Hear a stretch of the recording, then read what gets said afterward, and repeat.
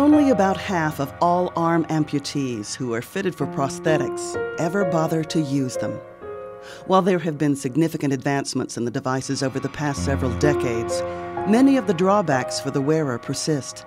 They're heavy, hard to use, prone to break, and expensive.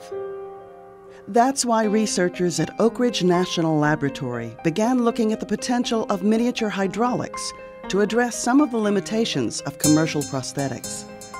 That research, combined with the lab's expertise in robotics and high-performance materials, and the introduction of a process called additive manufacturing, developed this, a fluid-powered robotic hand. The revolutionary device is lightweight, with human hand-like dexterity and strength, few parts to break, and affordable.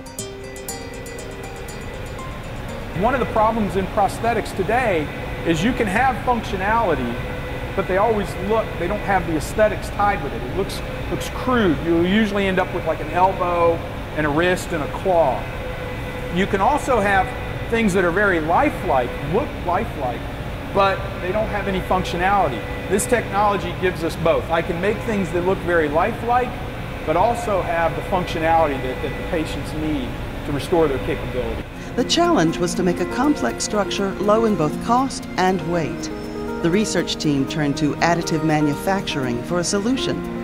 Also known as 3D printing, additive manufacturing builds a part by depositing layer after layer of a raw material, such as a metal powder or a plastic polymer.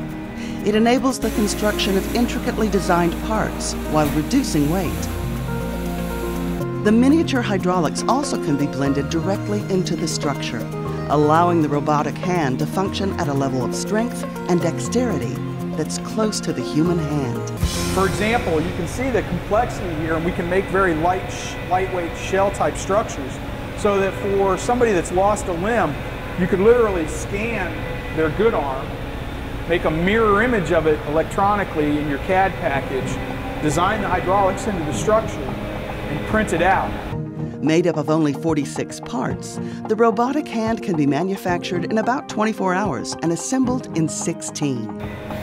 As proponents of the technology like to say, design anywhere, build anywhere. So it's really, the opportunities are just exploding for making very lightweight, low-cost components.